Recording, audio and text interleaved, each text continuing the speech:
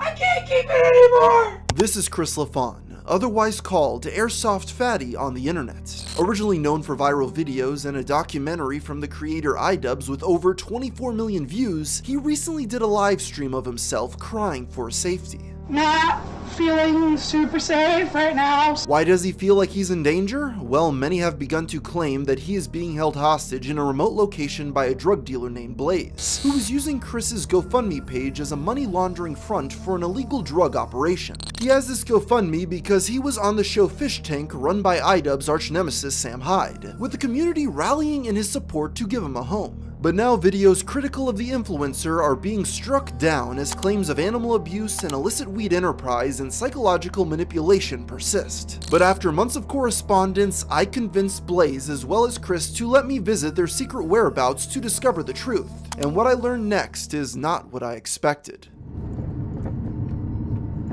Are you nervous? A little nervous. You never know what people are capable of. I don't know what's going to happen. This place is really out in the middle of nowhere. I drove hours of just seeing trees on the side of the road to get to this place.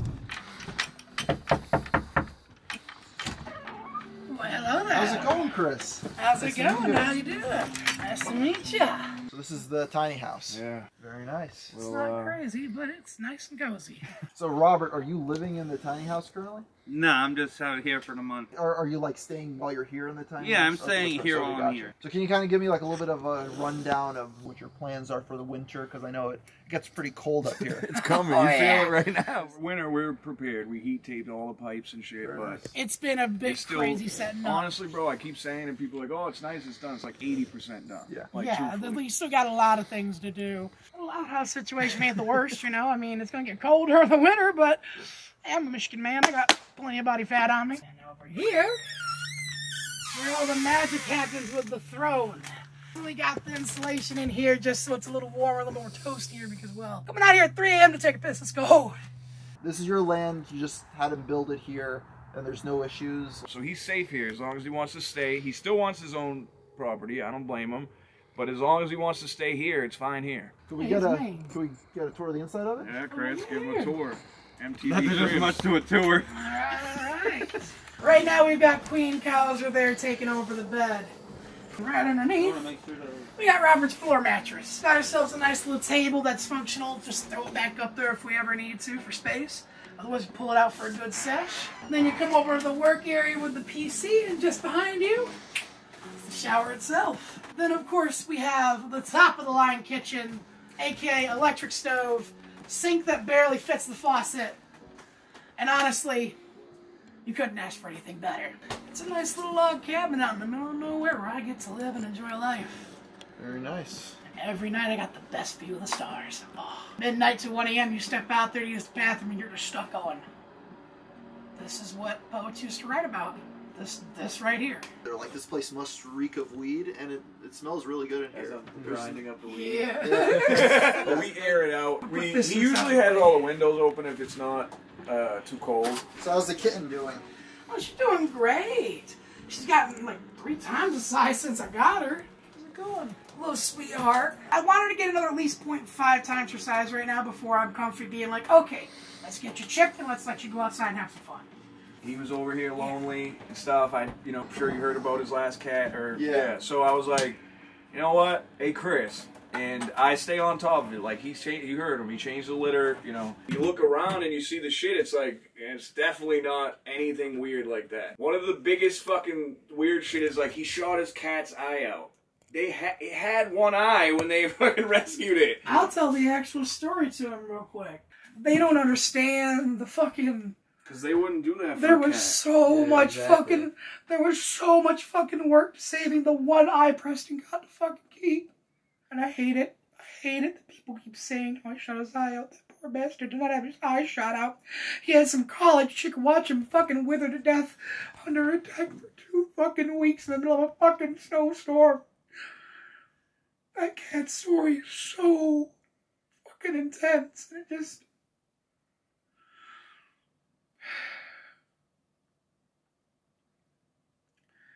He didn't even know what happened to Mother. Again, he's not perfect. Dude's learning. He's fucking getting by every day. It is what it is. That's life. But half that shit is so far-fetched, it's like sick. And if it wasn't so crazy, it'd kind of be funny.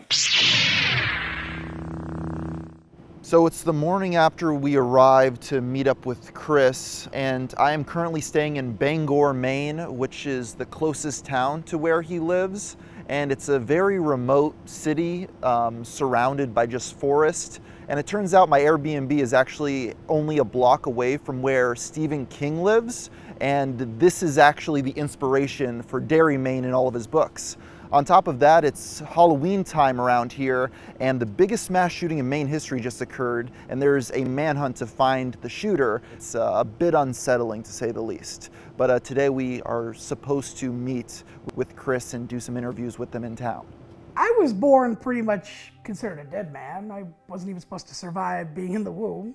Told I was gonna be born a waterhead baby, that I wasn't gonna make it, and yet I made it. And immediately coming out the womb, what happened? Well, intensive care unit, because this guy is seizuring up immediately outside the gut. I've survived many different moments, but that right there is where it all starts, because I said fuck you to death. I spent most of my life in a relatively decent childhood, I wanna say.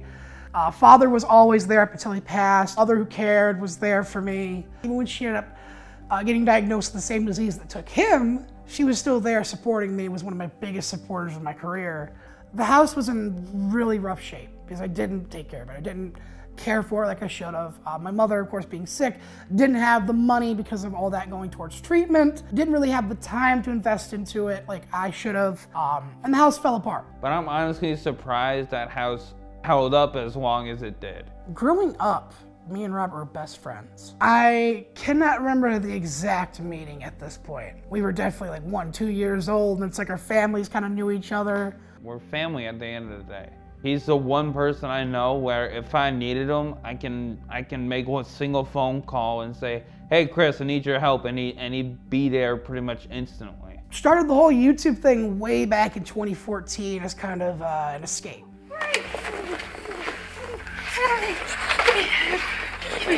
We had just had a scare where mother, we thought we were gonna lose her. You know, you just sit there and you're just like, well shit, is this the day? Am I gonna have to like find us a home soon? And so I decided to start YouTube as kind of a alternative, you know, take my mind off of things. In the early days, Chris's content consisted of vlogs. Some were cooking videos, some were about airsoft guns, and others were lightsaber duel videos with Robert. 3, 2, 1. Admittedly, the content was quite amateur in nature, but made simply for the joy of creation, rather than with any intention of being seen by the wider online community. Unbeknownst to either of them, however, this is exactly what would soon happen. Well, it kind of blew up unexpectedly. I never thought it'd get over 100 subs. Me and my friend Robert have been making a bunch of lightsaber videos and Star Wars lore videos for about a year at that point. Been producing video, at least on my own, for about 2 at that point. We make this video, it's called When Lightsaber Dueling Goes Horribly Wrong, parentheses, watch till the end. The one where he knocked that fat ass over a cement bear statue. Anger is not the way of the Jedi. You okay? I hope you got that. Oh, are you good, bro? Ouch. Dude, I hope you got that on film. Tosh.0 picked it up, and it was a good episode. So what do you say, young Padawan? Based off the body, I think he's dressed up as George Lucas. I've never really gave a fuck about the fame. I originally started doing videos with Chris because frankly I was bored, had nothing better to do, and it was fun. But no, it was that was kind of that first initial push, and that got us to about, I want to say 10,000 subs before Ian finally hit us up. What is going full force? That is where, and the way I define it, someone is treating it as if they're about to die, and they are putting everything behind it. I was just kind of chilling one day, just literally just chilling in my room, just taking some bits out of the bong when I got a message on Instagram and checked it out. Said it was from iDubbbz TV. At first I played it off, I was like, there's no fucking way this is Ian. There's no way this is iDubbbz. There's no way this dude that's got millions of subscribers is interested in me with barely breaking 112. We started chatting and he was just like, yeah, I'm trying to like change up my stuff. I want to do more documentary type stuff and I wanted to know if you'd be willing to have me come out and document you for a bit. Chris sent me a message saying, hey, iDubbbz is coming out to interview us. My instant response was, who the fuck is iDubbbz?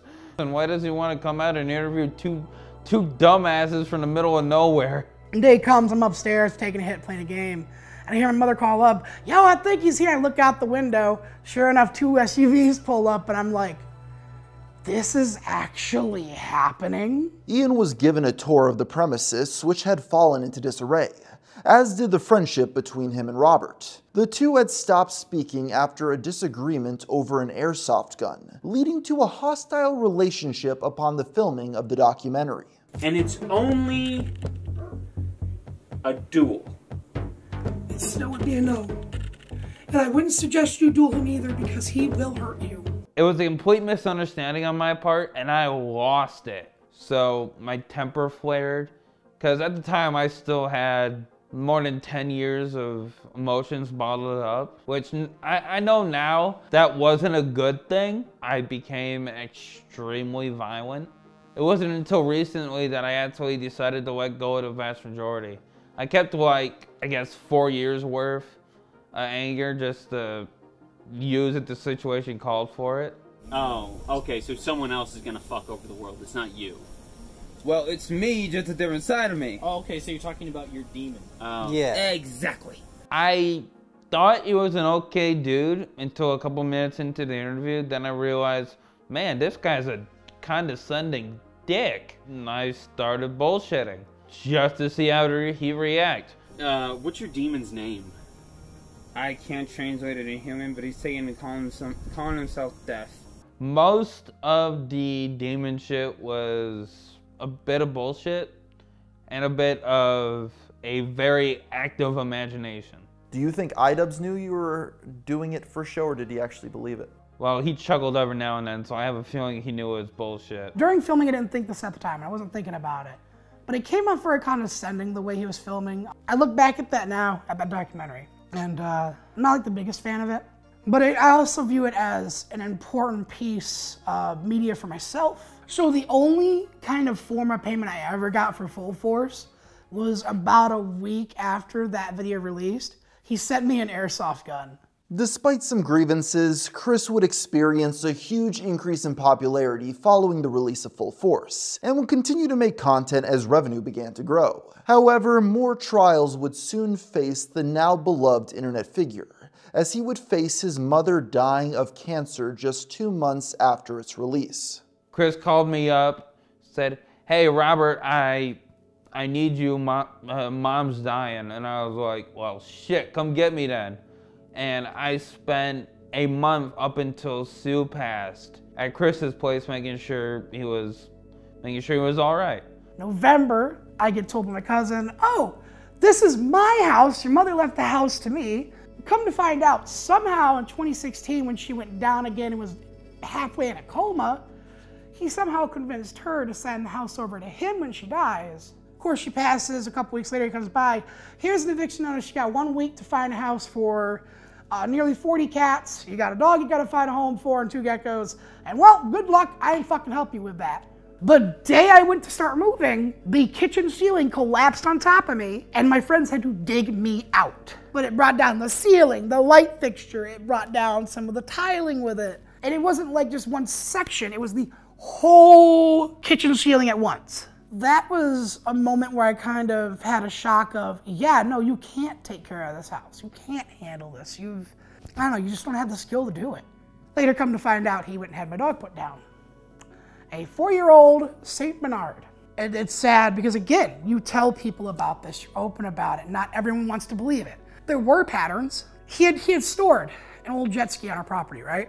Well, one day when I was about, I want to say maybe 8, 9 years old, he got upset with me because I said I wasn't going to help him move it. He got pissed, picked me up in the middle of playing Call of Duty, and throws me into the TV. Bam! And he sees that I'm starting to get shocked because of the electronics, so he fucking unplugs it. You hear my mother come in, what the fuck just happened? Oh, Christopher just fell on the TV. And in the moment, you know, I'm in shock, I'm in pain, I'm trying to get up, get the glass out of me. When you look back at some of this shit, you really question why I still wish the best for some people. I don't like talking about it like that because it almost comes off cynical. I don't know, I'm trying to be a better person and be happier. With nowhere to go and still being on bad terms with friends like Robert, even after they briefly reconciled, Chris was forced to move in with the very same cousin who had taken possession of his house. His living arrangement while here was dire, to say the least, with his days spent mainly in the backyard. While staying with them, the rules for me were you wake up at 6 a.m., you get the dishes done, and then you go back to the shed. The sliding door had busted windows. The door that you actually used to get in was busted off. We were getting hit with some major snowstorms. We had that polar vortex that came in and days were hitting, you know, between 0 and -20. I'm not allowed to put up cardboard to keep the cold out. I'm not allowed to have an electric heater out there because according to my aunt, who was his mother, you'd be frying the electronics inside doing that. I could come in to take a shit, piss, and make some food, but I had to take the food out there to eat it. But there were moments where I would just like break down and scream. Just mentally wasn't in a good spot. I let mental things get to me. I let trolls get to me for a while, and I kind of made my own mistakes. Eventually, after about a month or two of staying with my aunt and cousin, I said, fuck this. I'm literally staying in a shed where I'm dying every day of fucking frostbite. And then when I come back in, I gotta listen to my aunt tell me how much of a waste of space and oxygen I am, and how it's my own fault my mother fucking died, and how it's my own fault everything's happened. It's like, are you serious? So there was just a day where I just went, you know what? Fuck you, I'm taking my shit, I'm getting the fuck out of here, I don't know what's gonna happen. When I was forced out, I was allowed to take one photo album and the absolute necessities I needed for work. That meant my PC, my Xbox One, a couple of my guns, a couple of my sabers, and maybe a week's worth of clothes. He has tossed every photo album out of that house, tossed every family heirloom, tossed all my mother's jewelry, tossed everything. I met up with him and he goes, here's your shit, you're being served. And I look and I go, this isn't a serve, this is a petition. You're petitioning the court to have my rights taken away? He's like, I'm saying nothing else, and just leaves. I spent maybe a month and a half in the van just living out of that. I spent Thanksgiving homeless, I spent Christmas homeless. And so they had me on like 12 different pills a day, and a lot of them were antipsychotics. And just to give you an idea, I don't know if you know what Seroquel is, but it's something that they give people with very extreme issues with sleep. And it is like a tranquilizer. It will hit you fast, it hits you hard, it will knock you the fuck out. In the morning I was taking something like 400 milligrams, and at night I was taking 5. The whole day I was zombied. At that time, along with being drugged up most of the time, along with roommating with someone at the time who was very unhinged, I was dealing with what I call the Josh era of things. During the time Chris spent in this chaotic situation, he sought out help to maximize revenue from his videos by hiring a friend named Josh as a social media manager, who promised to help with his chronic homelessness. Unfortunately, this would only result in more troubles. Now, Josh is and I'm gonna be blunt, the biggest piece of shit that I have ever met. I had originally known Josh as a weed guy. I'd hit him up, get some weed. That's usually what it was. One day after my mother passed away, it was a day after I'd actually attempted to take my life. When we were younger, I talked Chris off the ledge enough times that I may not have been getting paid for it, but I considered it my job. And that's the crazy part, right? Originally, when Josh came in, it was, like I said, under the guise of wanting to help me. He originally didn't want to see payment for like 6 months until I got back on my feet. That's what the original idea was. But it's slowly, over time, just little things would change up with him that just became so bad. It was when I first started taking him to work is when he first started really going at me. I would have to wake up every morning about 7 a.m., be to his place by 8, give him the driver's seat so he could drive to work. The process of the hour-long drive for work is screaming in my face, calling me retard, fucking made fun of my parents, told me it's my own fault that both my parents had died. And at the time, I was just so mentally fucked, I just sat there and took it because like, hey, this dude's in my corner, he's trying to help me. And then when I say, dude, I just want some basic respect from you, like, I have a fucking name. And once I'd get to that point, it's, shut the fuck up, bro, I'm gonna crash this fucking van in that tree over there. I don't give a fuck, I'll kill you. I don't fucking care. And it's like, motherfucker, I'm living out of this fucking van right now. And that went on up until I finally got an apartment. As time went on, the situation would escalate. Chris would be forced to stream for longer and produce more content on YouTube to increase revenue, while at the same time the agreement between him and his business partner became murky. He starts editing the contract without me knowing it, because we just did a simple DocuSign contract. It wasn't even notarized by anyone, which is something that at the time I hadn't realized, and was the very thing he was using to scare the hell out of me from running, was this contract. Basically, the original contract was he was gonna do some work with me for free for a few months to help me get back on my feet. And then after a few months, we were supposed to sit down and negotiate a good pay for him, because I did want to pay him, because we're just starting to take back off.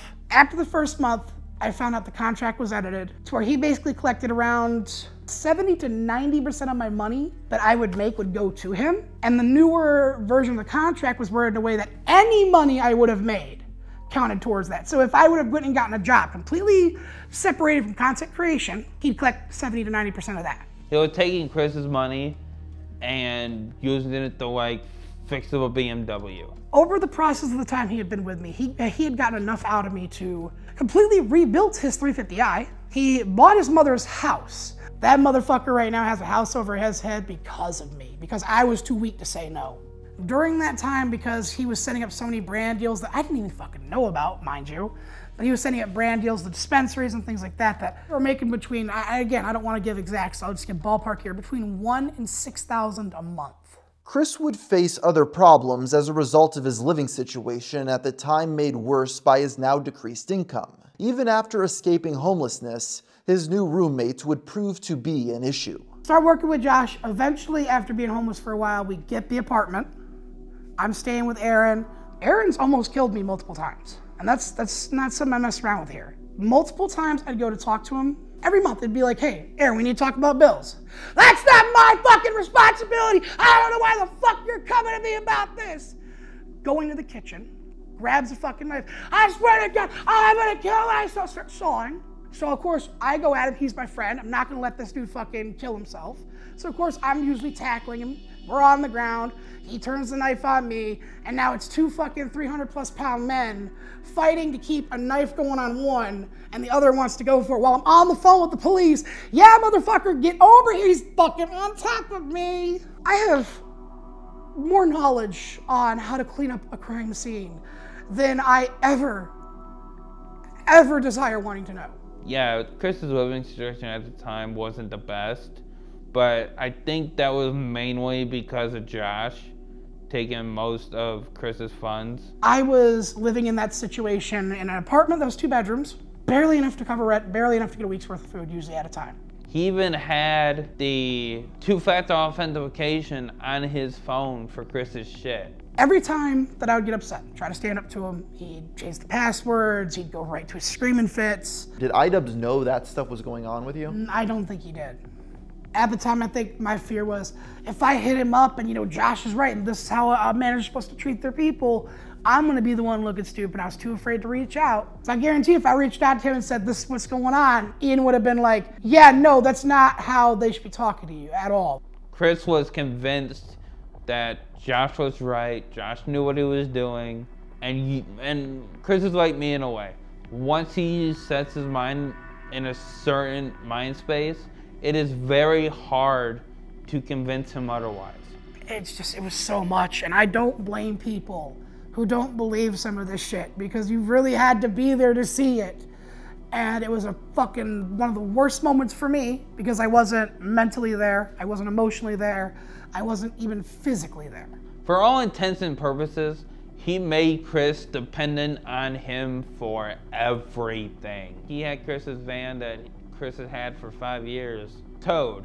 The whole van situation was, he got pissed at me one night. He told me to take my van, park it down the road at the gas station by his place. Of course, the process of a week being there, the van has to get towed at that point. And I found out later that he had done that on purpose, because he wanted me reliant completely on him. You kidding me? After a week of it being in that lot, they wanted $4 grand. And the worst part is, I lost a lot more of my family stuff. when that happened. My mother's ashes and a photo album up there. I had things like an old painting. I had my dad's war bonds in there. I had a few other things that were just, you know, sentimental type stuff that I'm not getting back. The actions of those surrounding Chris went largely unnoticed for a period of time. This started to change though during a live stream, in which his supposed management called him out on camera to work harder, as they would be able to make more money from him. I quit my job to help you, not because I knew that it was going to make me money. No, I did it because I wanted to help you and I didn't have enough time going to work and helping you because you are so much to handle that I can't work and help you. My whole thought process when I saw what Josh was doing was, I'm going to do what I have to help Chris get out of the situation. Josh actually contacted me on Instagram to reunite me with Chris, and I knew instantly that he was going to try to use me. Josh says, yo, I'm helping Robert out too. And of course at the time, I'm getting worse mentally. I'm thinking, oh, they're just gonna steal my fucking channel and leave me high and dry like he's been doing. That's what I was worried about. When in reality, Robert has since explained it to me as he wanted to act like a Trojan horse. That was my whole intent on getting back in contact with Josh and Chris, was to pull a Trojan War tactic from the Grease. I was not his friend. I wanted him to think I was his friend, but in the end, I was gonna fuck him over. Robert was originally brought on to revive the waning viewership of the Airsoftfatty channel, but little did Josh know that he was actually a secret agent, who worked with a fan named Supervisor to secretly record incriminating conversations to help Chris out. I actually have someone in my Discord server that helped me get in touch with Supervisor. He's another guy who was working to expose Josh, and I had him forward the voice clips to Supervisor. I sent him screenshots. I pulled out all the stops to expose Josh. You have an appearance. You're a celebrity. You're not fucking you're not the next person that stole it. If their apartment's clean, I don't give a shit. Including allowing him to put his bank account on my AdSense. But of course, my AdSense didn't pay out to him because at the time I hadn't verified my billing address yet. He thought he was using me when in reality I was setting him up to fall. But a lot of the whole Robert and Josh situation, I don't know every little thing about. What I do know is how I reacted, what I perceived, and acknowledging that now I'm more mature, now that I'm more able to slow down and perceive things, I can see where I was wrong. After Chris kind of yelled at me for sending the voice clips to Supervisor, we lost contact for a while. We didn't really want anything to do with each other for a little bit. I finally reached out to someone that I've been working with at the time called Cookie. We were kind of getting friendly, so I called him up. I was like, yo, dude, look, this is the situation. I got this dude screaming in my face how I'm a piece of shit. He's left me with no money. I have to fucking move tomorrow. And he goes, get the U-Haul, get up here. Don't even worry about it. We'll deal with him. It took process of a couple of weeks. It took a lawyer getting involved. But eventually, Josh gives me my shit back, most of it. In that process, I had found out that he had something that he was using back during that time to extort me, which is another thing I didn't really bring up, the nude. I have only ever sent and taken one nude in my life. I was in a relationship at the time online. He hacks my Facebook, steals the photo, just the photo, doesn't screenshot anything else, and then deletes that Facebook. So he used that for that whole year and a half there. It was one of his little weapons. Between the money, the contract, he'd always say, you can't get out of the contract without paying me. He was just kind of content with me going live every day, getting upset, getting worked up, having trolls make clips of that. And at the time, I just was too fucked up, not recovered enough to really see that, understand, and pull myself away. Mods, if we could have you guys work your job on that asshole, that'd be great. Especially since I'm well and ready to take legal action after what I saw today on a certain website. Yeah. So they need to fucking get taken care of. One day I came home from a walk and Josh was sitting right there in our living room.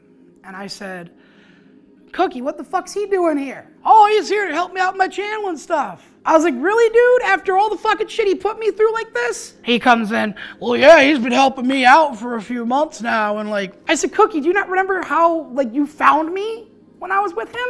Mind you, he was really good at manipulating people, which honestly says quite a bit about Cookie, Gucci Berry, Aaron, that they're actually falling for his manipulations and shit.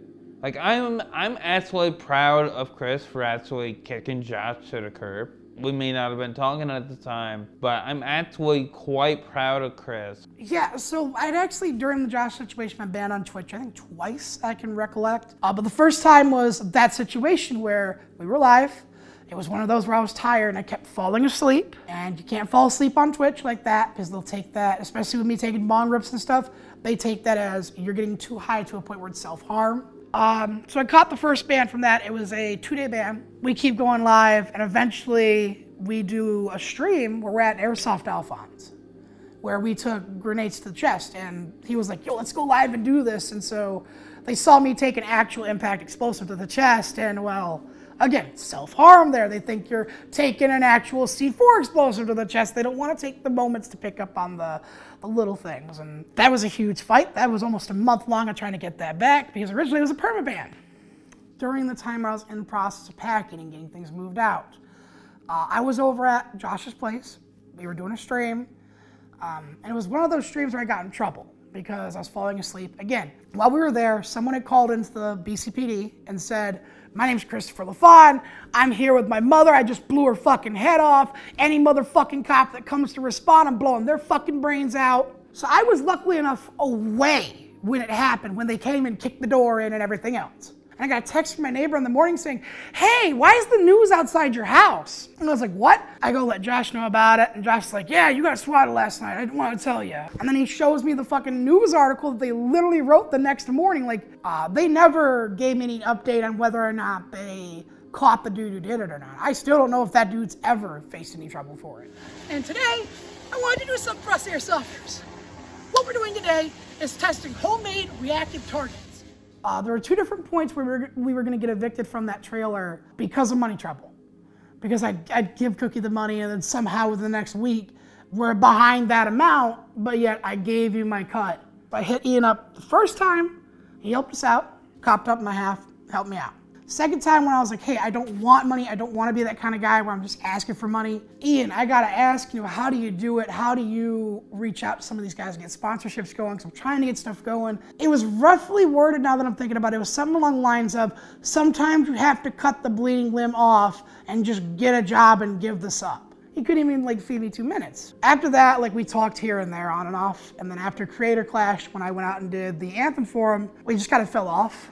He has me blocked on every social media. It's like I can't even hit the dude up and be like, yo, sorry about some of the petty shit if I wanted to, which is still fine by me because there's still some stuff I got a lot of problems with. You don't know how much that actually helps. You don't know how much that actually helps, to be honest. Chris's trolling grew worse around this time, with many emotional streams and the online public encouraging erratic behavior. However, it was then that he would encounter an important ally. I just don't know any smoke tricks, only get high trick. That's the only thing. Some people like through the nose and shit. Yeah, I'm just like, nope. I met Blaze around the time that I was hanging with Cookie, towards the end of that time. I do these events where I hold like a dab bar, consumption bar, education type stuff. I think I was like gonna send them some samples and shit and do a promo or something, and then I was like, fuck it, come to these events. Come out, knock the event out. We just all kind of clicked and it meshed. We started hanging out more in Discord. We stayed in contact online, smoking and shit, chit-chatting. And it gets to a point where I'm getting trolled so hard that people found out where I lived. No, they called my landlord, who's this older lady, and they started making death threats to her. Talking about, we know your car, we know where you park it, we're gonna come firebomb your shit and everything. They called, threatened her to a point where she sat down with me and Cookie and his wife and said straight up, I either gotta evict all 3 of you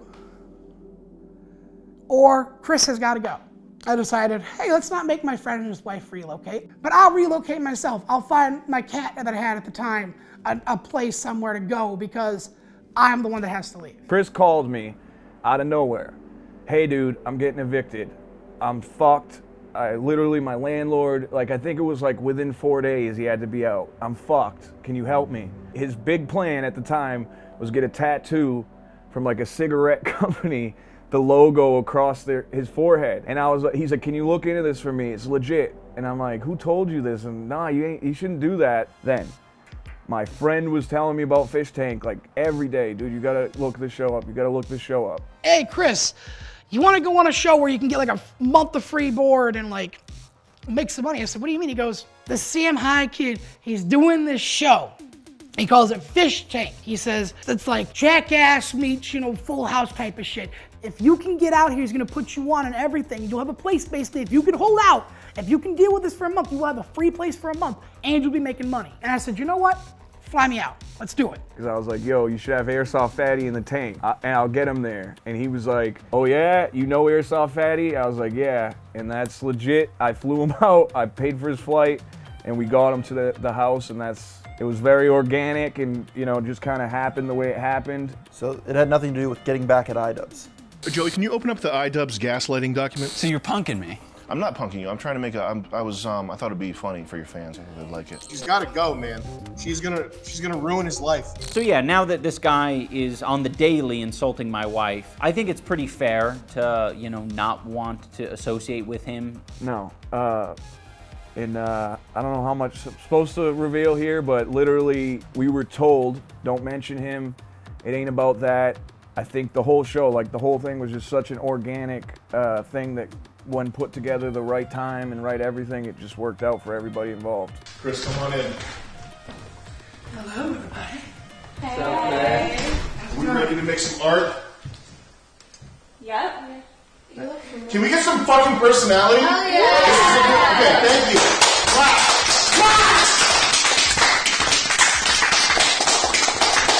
Oh my God, so the time that I fell down the stairs, because you can see I step, and it seems like I'm all good, I go to step again, that's when I fall.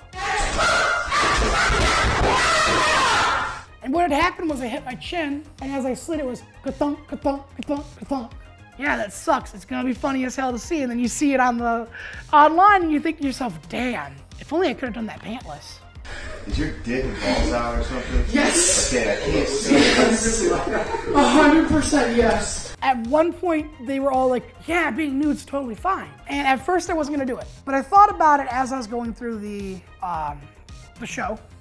And I thought to myself, I said, this could be a major fuck you to Josh. I could go naked right fucking now and have more eyes on me than Josh would ever have with that photo. Let's see what else. How about you had blackface on at one point? That's one of the few little things that I do regret. No! Of course, you're on that show, you're at your mental wit's end, you're exhausted, you've got all this crazy shit going on, you're not mentally in the right space. If I wasn't so crazy at the time, I probably wouldn't have done it. And I still regret it to this date. It's all Chris. Oh, it's Chris. What up, gang? What up? Oh my God. Okay, so that was a legit hooker. That was a legit lady of the night. Legitimately, we were gonna fuck. But of course, things happen. You're also in a very gross home with a bunch of shit happening. It's like frat house meets Jackass. I was like massaging you. There's something on like yeah, it's your butt crack. Old stage from fucking Airsoftfatty. What's that? Old stage from Airsoftfatty, sliding in dirt. Okay, I'm like, it looks like poop stains, and I got scared. You're good. Okay, well, I definitely need some more money now, because, you know. Yeah, I took that real personally, and I think if I'd have just came back out, fucking stopped moping, probably would have had some fun. That's like the number 3 thing I think I regret the most, is not coming back and saying, fuck it, give it another shot.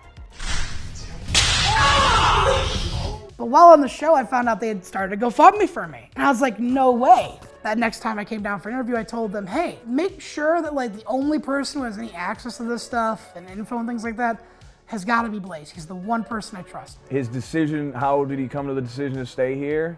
It was kind of necessity, I think, and also just, it worked. And he goes, Chris, I know you're thinking about getting an apartment and stuff, but I mean, you look at that 20, it's not really gonna, You'll get a place for a year, but you really won't have a permanent spot. He goes, why don't you get a converted home? Get one of those converted shed homes. Sure, it's not glorious, but I got a spot you can put it. You know, build it up so you actually own it, so no one can get you kicked out again. While people were happy to see Airsoftfatty with a roof over his head, the high donations paired with Blaze's sudden appearance in Chris's life came off as suspicious to the online public. Given what had happened with the Josh situation and Blaze's lack of an online presence, he was quickly seen in a negative light, with some speculating that the high donations were part of a possible money laundering scheme that Blaze was running to hide the supposed earnings of an illegal marijuana farm. No, everything I do is medical. I've been involved in the medical program since like 2016. Where we're at, it's completely legal medically and recreationally. So if you're not laundering money through the GoFundMe, who's paying that money? Like 600 different people, but where's the big chunks of money coming from is a specific person, and they're just a generous person, I guess. I really don't know too much. We've reached out to her. I'm gonna be dead ass honest right now. Look, if you're out, I'm not gonna say your name because you know who you are. But if you want to go have a dinner with me, I'm more than open to the idea, because at least as a way, and even a couple, just I want to show some appreciation, because that's a lot. That's more money than I used to see in a year. So like, ain't that the truth? That is. Well, fuck you, man. He wasn't trying to be your manager. He was No, trying to he better your wasn't. life. People thought he was trying to do what Josh was doing. Like, he's not. Like, you can call them trolls, but really they are his fans. And I have had to come to this realization that, like, it's one hand wash the other. It's part of the system. I'm not used to this shit, somebody fucking with my friend. And again, half the shit is bullshit. So when I know it's bullshit, because I'm here and I see him firsthand, it pisses me off. But an episode of our podcast and a stream key we did a few months ago were just randomly taken offline the other day, and one of Kiwi's channels was hit with a copyright strike. A false copyright strike, may I add. Those videos that are in question were flagged by copyright ID, content ID on YouTube's automatic system, and we did hit removal. I'm not the guy that really makes that final decision, as much as it seems like it is. If anybody wanted to reach out and talk to Chris and work this shit out, for sure. Like, we have talked to a few people who aren't doing flattering videos on Chris that he does want to talk to and he probably will work with. So it's not like he wouldn't do an interview with them or something too. Nobody's actually reached out to us for anything like that. While this explanation for the video takedowns might be unsatisfactory, at the very least I can confirm that there's no evidence that illegal activity has occurred. Regardless, a backlash towards Blaze has worsened by a live stream that took place before I visited, where Chris appeared to be in physical danger. Not feeling super safe right now, so I'm kind of just going live to make sure something happens. They did this, he's witnessed. So that stream right there, yeah, it was kind of like a PTSD moment in a way. Just to address everyone out there, I am fine. I am safe. It was just me, panicked, going through an overwhelming load of emotion at the time. Before Blaze, Chris was a complete, I guess you could say, clusterfuck? I really, even if I panic, even if I relapse, know that I am in the safest fucking place I can be. If I talk about ever wanting to hurt myself, I have a dude that will literally drive at 150 miles an hour to get to me as fast as he can. I have not been able to sleep easier or take deeper breaths in a very long time because of it.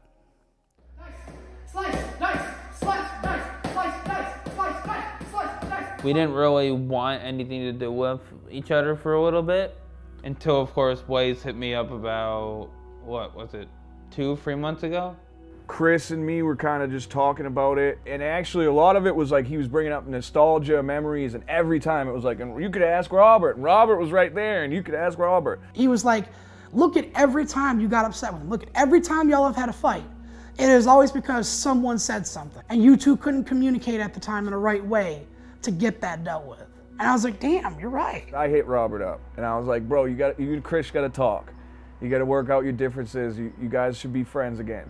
It basically snowballed from there, and now I'm actually physically here with Chris.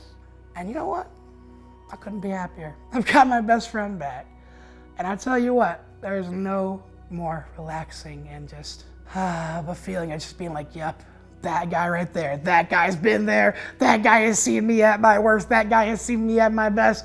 That's the motherfucker I want carrying my ring as a ring bearer. That's the dude that I want carrying my casket. And when I heard, truthfully, that Robert's never made $1 for any YouTube video he's in, I actually said to Chris, like, what the fuck, man? So to me, that's a real friend. As far as him getting here and staying here, it kind of just worked out like that. I'm actually seriously considering moving down here permanently. He's got his issues, everybody does, but he hasn't threatened anybody, you know, he doesn't go for any crazy shit. He's just a regular dude that's got some issues, you know? I don't tend to go full force anymore, because there was a couple times where Chris would make me angry, and despite him being my brother, we'd go out front with lightsabers, and I'd then proceed to try to kill him. I'm actually in a way better spot mentally than I was back then. I'm just proud of what he's accomplished in the short amount of time that he's had and what he did with it. With people who promote me getting better, promote me getting back on track to success. And I mean, it's showing. We're back to making content regularly. We're back to having fun. We're back to smiling genuinely and I'm happy. Whoa. Can only be one. Hey there. Hey. You know what they call my saber? Pregnant anthrax. It's like a pregnancy I'm unexpected, and like anthrax, it gets the kill. Oh dear God. I'm sorry, I can't give a straight face with that. I guess I did the ultimate tag team. Pokemon, learn from this. The confusion status sucks. We need the giggle status. Ah, Pumbaa, what are you thinking? You already got the mohawk hair. Oh, ready to go. We're ready to go. Yeah. Oh no. Ow, my dick. Ah. So that's 1 point for him. That shit got me in the dick. Good.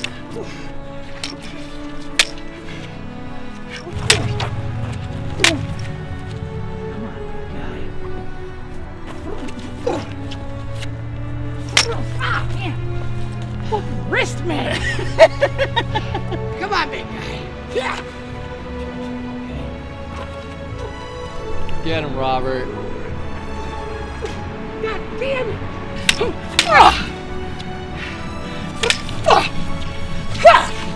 Holy shit.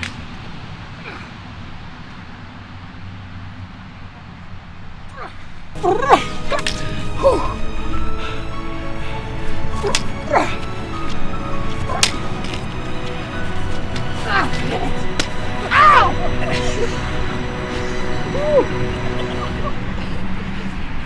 Ah, you won.